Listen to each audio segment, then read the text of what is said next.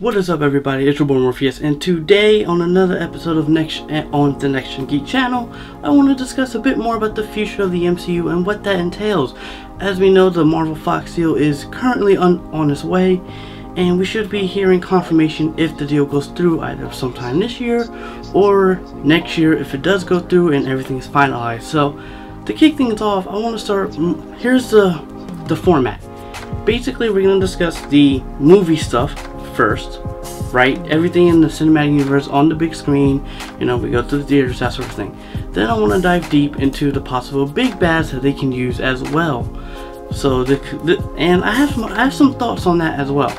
Next up is also going to be the TV side, so things on either ABC, things on Netflix, things on their own streaming service. So that's the format, and to get right into it, we're going to jump into the MCU. The stuff that we're going to be seeing in the cinematic universe in the next phase and beyond. So to kick things off, first we know that Marvel and Kevin Feige has come out and said that they are developing about 20 plus films years after 2020, which is outstanding. I give you that. That's absolutely amazing.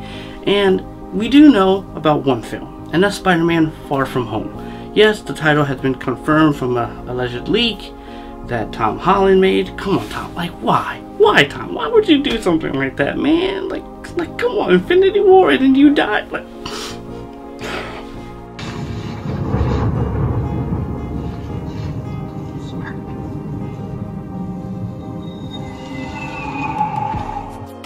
anyway, to kick things off, yes, Spider-Man Far From Home, and we're also hearing rumors of either Mysterio being in this film, Spider-Woman, Jessica Drew Spider-Woman, Peter Parker going from different cities all over the world. Like, it sounds pretty cool. Me personally, I would prefer Spider-Man at home, you know, because that Spider-Man in New York goes hand in hand. It feels so odd to do a Spider-Man film that's not majorly taking place in New York, but that's one of the films. And another one is a Black Widow film that we're also hearing rumors about, and a possible female director attached to it. Now, me personally, I'm not big. I love Black Widow, don't get me wrong, but a solo film of her, I'm not quite sure. Maybe it could work. Ideally, if they're gonna do that, I would prefer Black Widow possibly in the past, you know, and then we could maybe they could do Black Widow film centered around like that Winter Soldier part in her life where she got shot, where she was shot through to the engineer like that. I think that would be pretty cool, right? And next up is also Guardians 3, and James Gunn, he's currently still writing the script for that, as we all know, as far as if you guys have done research or whatnot. If not, then let me tell you, he's still developing the script. I think he said he's on the second draft. Don't quote me, I'm not quite sure, but that's what I've been hearing. And we're also hearing that because of after the events of Infinity War, that they're going to adapt, if not include new members. You know, so they're soft rebooting almost the Guardians franchise, you know, bringing new members in. And I want to touch on that as to who they could possibly include later in this video. And next up, we all know after the success of Black Panther in February, give props to Ryan Coogler and Chadwick Boseman, everyone in the cast. Everyone did a fantastic. I personally love the film. If you didn't, that's you. Me, I loved it. So, as we know, Black Panther 2 is also coming, because success and why not. And Black Panther 3, even after the events of Infinity War. Spoiler alert, this will be spoilers from Infinity War. Black Panther is one of the members that unfortunately has dusted away. Dusted away. Sorry, I know it's messed up, but it's true. He dusted away. And so in Black Panther 2 and 3, what can we expect? Well, my personal opinion, and this is where I'm hoping the Fox Disney deal goes through, is that I really hope we get to see Namor. Now, I'm not saying Storm, but more or less Namor, because I think Namor will be a good way to introduce, one, the mutants, and then two, in the comics we know that Wakandans and Atlanteans don't really have a strong history with one another. So I think if they can use Namor as a villain in the Black Panther sequel, if not maybe the third movie, I think that would be absolutely amazing. And one of the ways for Disney and Kevin Feige to introduce the X-Men and even mutants in the Marvel Cinematic Universe. Next up, also want to talk about Ms. Marvel. So yes, Ms. Marvel the Muslim character from the comics, will possibly be making a debut. Kevin Feige has touched upon this in recent interviews, and he's been saying that he loves the character and he definitely wants to do a movie out of it. And there's possibilities of a Ms. Marvel movie. But if you're going to do Ms. Marvel, you have to introduce Captain Marvel. And that's also one of the aspects that he said as well, that in order for us to do Ms. Marvel, we have to do and incorporate and use Captain Marvel and introduce her first. And I'll get onto the Captain Marvel stuff in a bit later. So Ms. Marvel possibly in development, but if she is going to be coming in, it's going to be after the Captain Marvel movie. Next up is Captain Marvel 2 and 3. And now this is where things get interesting. And one of the aspects is that with Captain Marvel right now, it looks like it's finished production. But there are rumors of possibly Monica Rambeau, aka the first Captain Marvel, but now in the comics, new comics, she's known as Spectrum. And so this is going to be really interesting, because here's the thing with that Captain Marvel.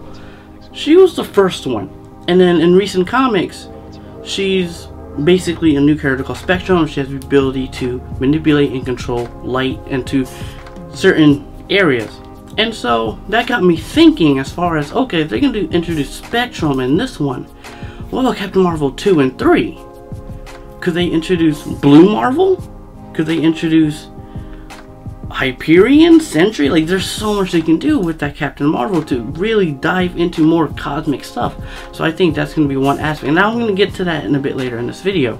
So, next up, Ant-Man 3. That's going to happen after Ant-Man 2 just came out. It's been really good reception from that movie, so that's probably a definite. But also want to touch upon what the director said in a recent interview later in this video. Then we also have Doctor Strange 2. Recently they've come out and said we have ideas for it, but nothing's really quite, like, they're not writing it yet. It's not in pre-production. Maybe it is, maybe it's not. Maybe they're keeping it under wraps and they're not saying anything to us. But Doctor Strange 2, that's also going to come, as well as the possible inclusion of Nightmare, which has me very excited as a fan, because I've been wanting to see Nightmare on screen. Ever since they announced Doctor Strange, I was like, please, I want to see Nightmare. Other than Dormammu, I want to see Nightmare. But yeah, so now we're going to go into the possible franchises. We just talked a bit about the rumor and most likely films to come, but now let's talk about possible new franchises to make it to the MCU. Now, they did say that they wanted to go more cosmic, and they want to introduce new franchises other than the Avengers and Guardians. So another film that's in pre-production and in development of some sort are the Eternals. Yes, the Eternals are possibly making their way into the MCU sooner rather than later because of the next Avengers film. There's rumors that Kronos, one of the Eternals, might be appearing in that movie. So depending on if you're an Eternal fan and whatnot, you could be excited. I'm a bit excited because, to be honest, even though I love comics and I read some, I don't know much about the Eternals. So seeing a cinematic version of them and see how Marvel incorporates that is quite interesting. And that also goes into something else as far as other possible movies they can include in the cinematic universe.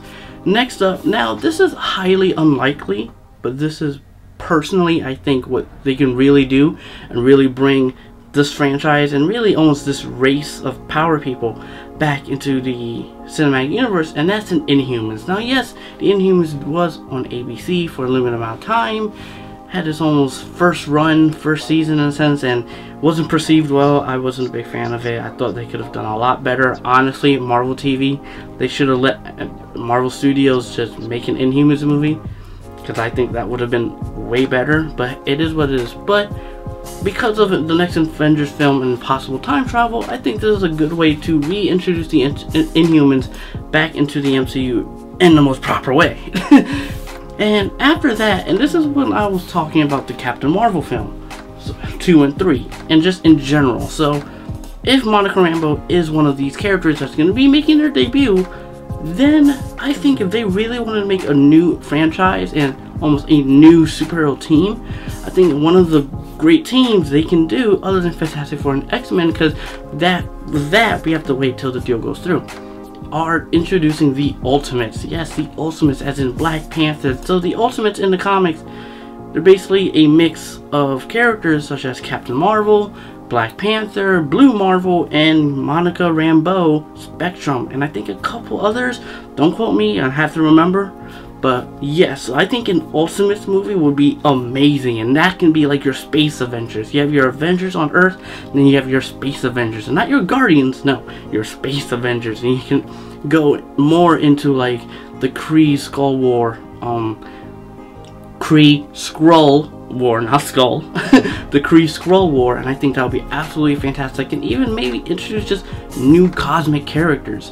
And the next film I also want to talk about, and the next character I think a lot of people are excited about, is Nova.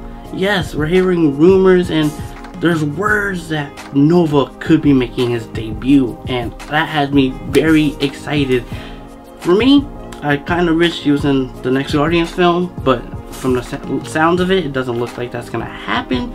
So if anything, I would love a Nova movie and really bringing him into the MCU. Now, the next thing I want to discuss is new Avengers. Yes, so I'm going to dive deep into two Avengers teams. So, as we know, the next Avengers film is coming out next year, and I think they're going to rebrand the Avengers name. Like, I don't think they're going to keep going Avengers 4. I think Avengers 4 is going to be the end of, like, that first Avengers saga. Then, I think to really rebrand themselves, they're going to call them New Avengers. And this might include Captain Marvel, Spider-Man, Doctor Strange, Ant-Man, you know, new members, and Black Panther, all that type of stuff. Maybe some old characters, like Iron Man may stay, or Captain America, who knows, you know. War Machine, James Rhodey might be extended, so I would love to see War Machine and Captain Marvel a little romance, but who knows. The possibilities are literally endless at this point. And not only that, but also I want to discuss Young Avengers. So recently Kevin Feige and even some people from Ant-Man and the Wasp cast has talked about Cassie Lang. And there's also rumors of them possibly hiring an older version of Cassie Lang for the next Avengers film. So could they be hinting at Stature? Could they be hinting at a Young Avenger? So could we be seeing Hulkling, Wiccan, you know, so many other characters? Maybe even Kang the Conqueror, you know. And in the Young Avengers in the comics, one of the members, Reed Richards, I forgot his exact name, but ultimately he actually becomes Kang the Conqueror. So I think there's a lot they can do with the Young Avengers and really go even deeper and go even crazier with the multiverse theory and all of that. And next up, and before I get into the X-Men Fox deal, I want to discuss more about other characters they can include. One of them, I'll talk about, was Namor. Yes, you can introduce him in the Black Panther film and then spin him off into his own film. I think that would be absolutely great. And then they could also introduce Sentry. So I say Sentry instead of Hyperion because Marvel has a tendency to combine two characters. And so when you look at Sentry and Hyperion, they're somewhat similar, not exactly the same as far as their power sets. But I think Sentry introduces a new aspect of more of a psychological aspect to a character because of the void aspect of Sentry. And honestly, I think Sentry is also, the name is more marketable than Hyperion. Sentry, Superman, the S. So I think Disney and Marvel Studios might want to combat Superman with a character called Sentry. And next up, this is a possibility of what they can do. I'm not sure if it's what exactly like the actual future entails, and that's an A-Force movie. So A-Force in the comics, basically a female Avengers team. They have a lot of females already, so I think there's a strong possibility if they wanted to do an A-Force film. But it's basically we're gonna have to wait and see and how many people really want it, and if that's something that Marvel Studios wants to incorporate. And then next up, I also want to say is Thunderbolts. So I think Thunderbolts, even though I would prefer it to be rated R, I think they can really stretch it PG-13, really stretch that PG-13 rating. Similar to BVS and has a theatrical or extended whatever on DVD with rated R. So I think they can really stretch that PG-13 limit for the Thunderbolts. So introduce Red Hulk if possible because of the whole Universal thing. Who knows? We're gonna have to wait and see. And then next up, now I was thinking long and hard. How could you introduce the X? Now this is when I'm talking about the Fox Marvel deal. Now if that goes through, of course they're gonna do Fantastic Four. They may even push Fantastic Four more than X-Men to be put on the big screen, to be honest, because Fantastic Four is Marvel's first family and they don't want to do justice by them. And the X-Men, that's a lot of people, it's in a lot of people's hearts, including my dad's. He hates nearly every X-Men film except Logan and Deadpool. Those are the only like mutant X-Men films he enjoys. But other than that, like, maybe they could do, to really introduce X-Men, you introduce Namor, but then you just straight up do an Avengers versus X-Men film, and that can be relating to the Dark Phoenix, and again, that drastically changes the MCU again. So I think Avengers vs. X-Men has a strong possibility. They can do the new Avengers, and then they do like a smaller version of the X-Men. They don't use everyone, but they use the characters that are necessary to push the MCU, to push relationships, and to push the boundaries even further. So, other than that, it's your boy Morpheus. Hope you guys enjoyed this video. Hit that like if you like this button, and if you agree with some of the points that I've made. If not, but you still enjoyed the video, still hit the like button, still subscribe, because there's plenty more to come. Again, this is the channel of the MCU, DC films, DC shows, universe, all that type of good stuff. Video games, Spider-Man's coming out, so stay tuned to Spider-Man PS4, some videos on that. Anyway, guys, it's been a blast. Hope you guys enjoyed this. Hit that like button, hit that subscribe button if you want more, and I'll see you guys in the next video.